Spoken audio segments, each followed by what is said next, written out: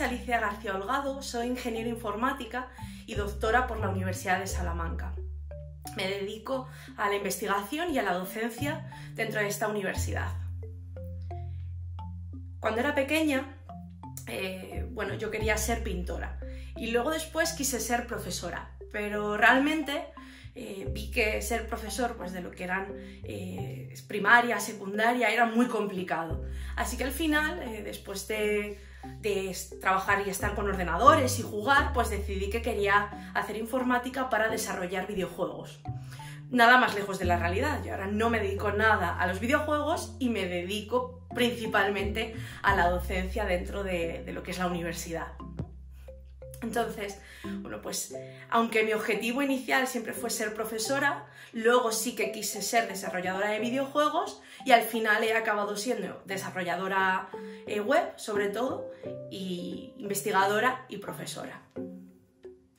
En el ámbito de la informática, mi principal línea de investigación es los ecosistemas tecnológicos, es decir, cómo podemos usar la tecnología o las diferentes herramientas que ya existen y que ya están desarrolladas para combinarlas y gestionar el conocimiento dentro de cualquier tipo de institución.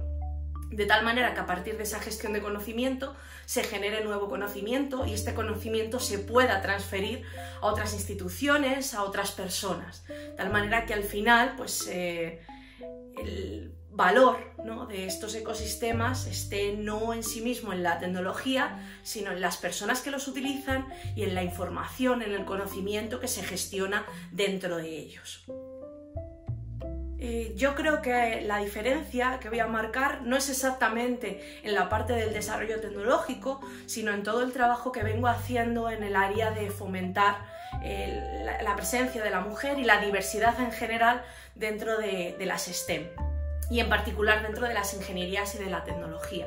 Entonces todo el trabajo que hago, no sola, sino con compañeros, en equipo, con muchas personas alrededor del mundo, creo que es lo que a lo mejor en algún momento puede marcar una diferencia o puede ser un granito de arena más en toda esa comunidad de personas que están trabajando por reducir esa brecha de género y por aumentar la diversidad en el contexto de las STEM, ¿no?, y en el contexto de la ingeniería y la tecnología.